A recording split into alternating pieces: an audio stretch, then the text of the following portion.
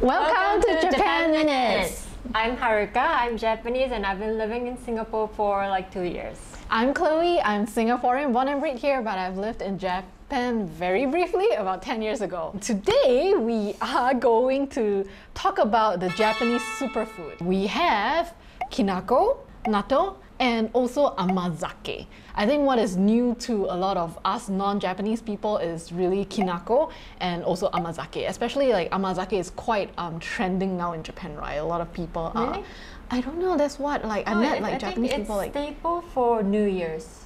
Oh. When people go to shrines, you know, when it's very cold, people drink it.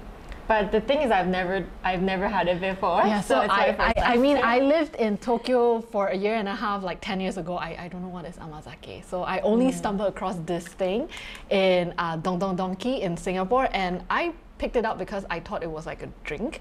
And I went home, I was a bit confused on what is it for. And then I realized I went to read up a little bit and I'm like, oh, okay, so this is Amazake and it's quite a healthy thing, like something beneficial to your body and things like that. So I think we start with Amazake first because we have most and it comes in different forms. Yeah. The liquid form, which is drink, and then there is also the powder form, right? The process of making it is like sake, correct? It's fermented rice. Yeah. Which is like sake. Yeah. Which is like sake. Yeah. However, it's non-alcoholic. So even the one like you see here is actually, it looks cute, like with a smiley face. So I think it's kids friendly as well, right? Yeah, so basically children can take it as well. Let me just briefly explain the benefits of this Amazake. There are some like origin stories, but one of them is that it was invented in the Edo period as a summer energy drink. Energy drink. Wait, so energy drink is it like Red Bull equivalent kind? Yeah, like ancient times equivalent. So we know ancient people. It's good for increases metabolism. Really? Oh, so it increases your metabolism, which means like helps you go on diet, something. Yeah, that too. And also it relieves fatigue. And it's really good for skin, brighten the skin, it makes it more healthy. And also Amazake, it's good for diet. There's some kind of element that tricks your brain into thinking we're full. Yeah, so we eat less, I guess. So it's good that I actually have this every morning. And, and maybe that's why I don't have a lot for my breakfast. I actually put it in my coffee as well in the morning. Yeah, we'll just open it, So it's very exciting because at the back pack it says like, you know, you can drink it with hot or cold milk and then with like yogurt as your topping or like on toast. And when I saw it on toast, I'm like, huh? So I tried it, it's oishi desu. So anyway, Haruka has prepared like black coffee because she has never tried Amazake that way and I introduced her. So she's going to try it as maybe, but we should try the original one first. This is the original, right? Can. Yeah. Okay. Yeah. The original. I actually have no idea which is the original. I think no, this looks like... Okay, so we will try that first. Yeah. So this, actually we got it from... I don't know. Like I don't know. Yeah, it says shake well. Oh, okay. And you can drink it cold or you can drink it hot. We also did like warm up a cup, which we will try later. So do you want to start first? You can palm this Okay. Oh, wow. Okay, kanpai. Oh, really? This will be my first time drinking like liquid Amazake, like the real Amazake. Same, me too. Oh my god, I'm scared. It's actually nice. Oh, you like it? It's light. It's light, yeah, right? It's light. Oh, this is very nice. But it's quite sweet. Yeah. It's quite sweet. But it's not too sweet though. I find it quite sweet. Really? Yeah. Like what can we compare it with? Does it have like gingery? No? A bit. Yeah, like, a little bit. Yeah. Yes. It's quite sweet for me. Okay, yeah, it's sweet. And sake is not that sweet, right? Yeah. Oh yeah, but yeah, it kind of tastes like very, very sweet version of sweet sake. Oh, so there's sweet sake as well. Yeah, like lighter, sweeter sake. Okay. I'll drink this for all the benefits. Yeah. Okay, we bought another version also from Shopee. So this one is from brown rice. Yeah, So this is from brown rice, yeah. which is why it's brown in color. We did warm up a cup first because it says you can drink warm, hot, or cold, and we microwave 1 cup. You try it. Yeah. Oh, but one thing to be careful of is not to make it too hot, because then all the nutrients will die. It's gone? Yeah. So then it's actually better to drink it cold, right? It says the best temperature is the warm skin temperature. Yeah. Okay. Try this. This smells very sweet. It's like thicker than this. And it kind of tastes like chestnut. Chestnut. Yeah. Oh, okay. It smells like there is some black sugar. Yeah. Is there in there like black sugar? Okay, let me try. Oh, I like this one more. I like this one more. But I feel like this one we should have it with, I don't know, like cereal or something that blends like away the recommended way of consumption is put half soy milk. Soy milk, okay. Yeah, or 1:1. Okay. Or you just pour it to some like dish and then freeze it and make it as a sauce. sorbet. Oh, okay. So I feel that this would go well with like the beancurd. Have you tried beancurd? Oh yeah. Yes, right? Yeah, I think it will be really good. Go very well with beancurd. Like if you go to any beancurd store and buy the white beancurd, grain freeze, and you just add this inside, I think it would taste perfect. Like it would. Instead of using like those sugar syrup, like using this, I think it would be much this healthier, will be right? perfect. So actually we shouldn't drink this like on the rock. Yeah. I like this. I think I might actually put 1 bottle at home. Then we try this one as well. So this one is this is from Don Don Donki as well, and I got this from the milk section, so it's actually cold already when I got this. It looks like milk rice. So every time I pass by it, I've never like taken attention of it until I was researching, and I was like, oh, actually there's this like selling in Singapore already, like this Amazake, just off the rack. So this one also says like non-alcohol Amazake. I suppose it's more maybe easier for like kids to consume or something, right? Yeah, versus like this one which looks more mature. Yeah. Okay, so we try this. So far among this one and this one, like this one is the sweeter one, right? This is the lighter one. And it's the texture is thicker. Oh, thicker as well. Yeah. Should I open this? This is very light. Lighter than this. So this is really like a yogurt drink.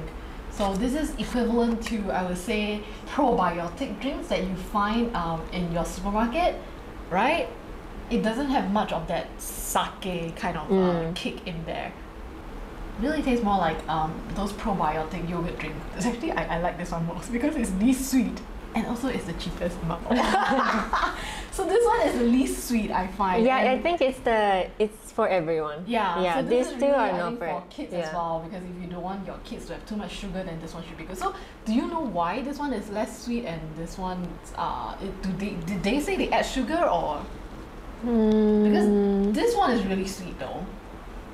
Oh, it has ginger. Oh, it has ginger. Oh, and honey. And honey. Oh, okay, no wonder. Oh, and sugar. Yeah. Okay, so this one,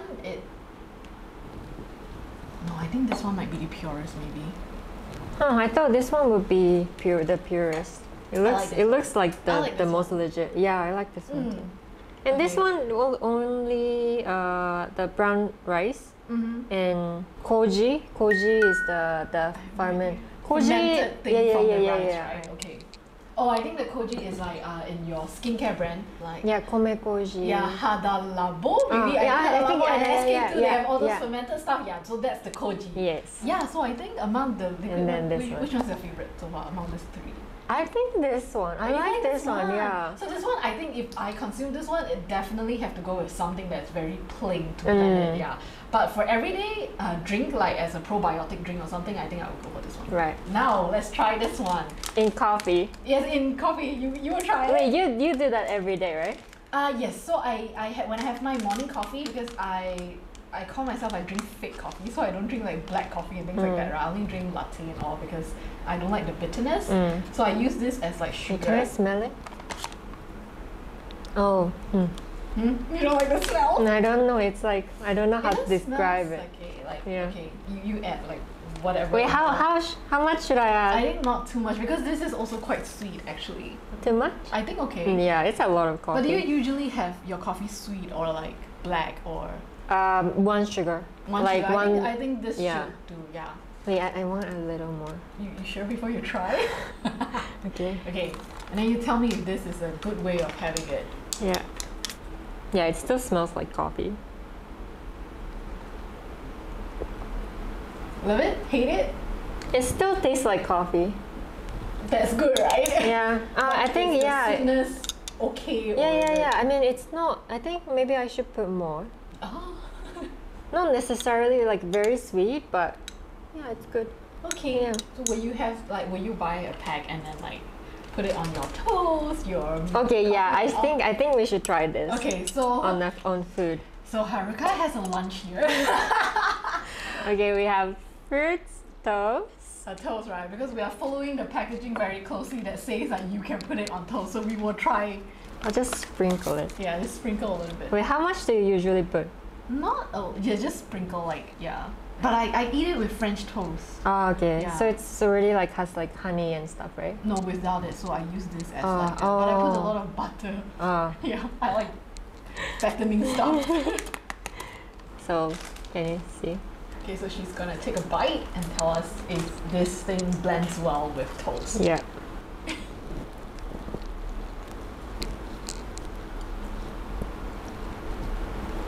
How is it? No, it's good. It's good?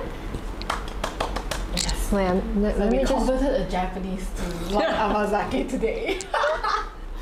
Yeah, this powder itself, it's like not as sweet as like these. This, right? Yeah.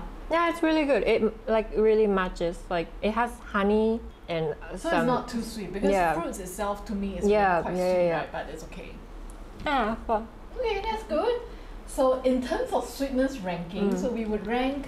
Do you think this is sweeter or this is? I think this is the least sweet to me, right?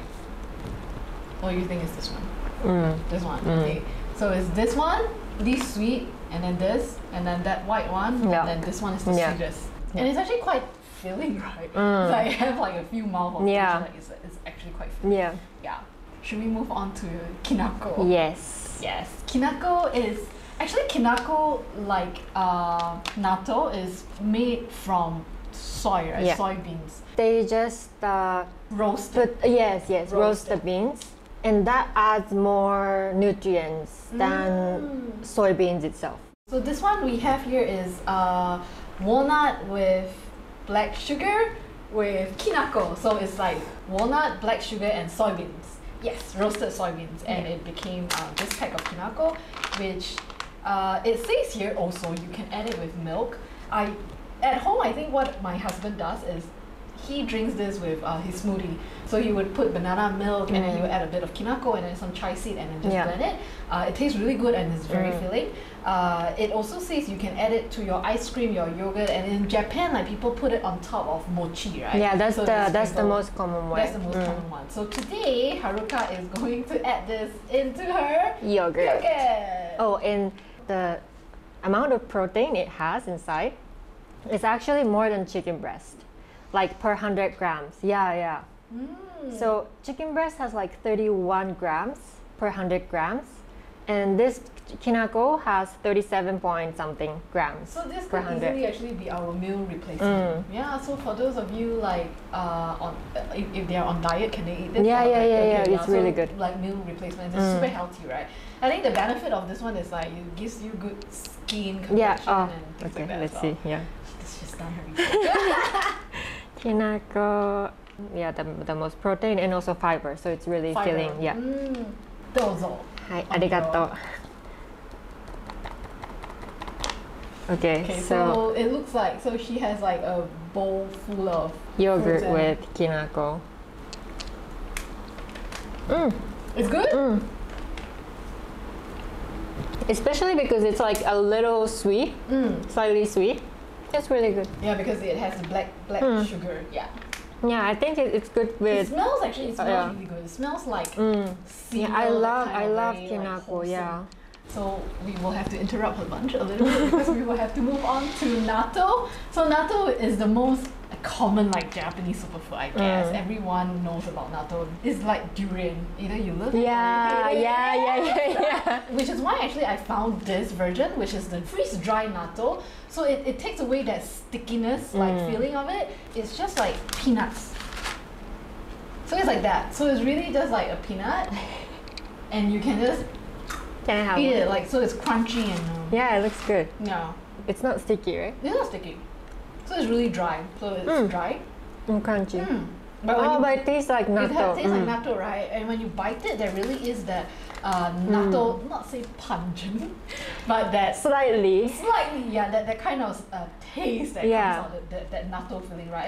And I read that the dry freeze natto is also just as healthy as the sticky ones, but also there are many versions of natto out there right now. I think there are also the fried ones. Really? Yeah, and then with like as snacks, so I've seen it, dried one with snacks, right? And then they put like wasabi powder and then curry okay, sauce, that and sounds so you good. like Yeah. it. But I'm not sure about the nutrition value either. It's like snack, For those of you who is keen to try natto, because it really has a lot of benefit, especially for ladies, right? It's very good for your skin and all. I think as a starter, as a beginner, you can try this freeze-dry natto. And then we also have obviously the most common one that everyone sees in any supermarket in Singapore. So this one comes in like a 3-pack styrofoam. Yeah. And I suppose it has the mustard and the soy sauce inside. Are we gonna eat this for lunch? I need a rice though. Yeah, so it looks like that, right? So it's like that. It has the Japanese yellow mustard, and then it has the soya sauce. It's dashi. So, oh, it's dashi. It should be, yeah. Oh, yeah, it's it said it's dashi. Oh, I always thought. I mean, soya sauce. it's a little different. It's lighter. Oh my god, I'm such a disgrace. I shouldn't say I've lived in Japan for a year and a half. No, So it's fine. anyway, you open this up. So it's like that. You see the strand of the sticky things. Ta-da! And it sticks. See, it sticks. And you're supposed to mix the sauces like the dashi and the mustard in there and then eat it. So if you have traveled to Japan and stay in those ryokan or even like those hotels like the buffet, right? They usually serve this because Japanese people, you guys have this with rice for breakfast, correct? Breakfast, yeah. Yeah. So it's a very, very common staple food in Japan. So this is dashi. Which I always thought is soya sauce. It's like lighter soy sauce. It's a little sweet though. Yeah. Mustard. And then, oops. You mixed it, right? You do it. Okay, I'll do it. Okay, so natto's benefits. So it's good for skin. It helps with the skin turnover. Skin turnover. That makes sense? Skin turnover? Yeah, like it. Complexion? Oh, like how it helps you rejuvenate your skin Yes. What do you call that? What's that word? Yes. Cell regeneration. So yes. It also has anti-aging power, improves bowel movement, strengthen immune system. Oh, and for the people with heart problems, with like blood clot related things, it has some element or like the thing that declot the blood. Oh, really? Yeah. Well, but I guess to really reap those benefits, you need to consume it regularly, right? I guess so. Not like once a month kind of thing, right? So how often do like a regular Japanese family consume natto? Almost every day. Well, maybe not almost every day. Well, for me, when I was growing up, I think I was eating it maybe like 4 or 5 times a week.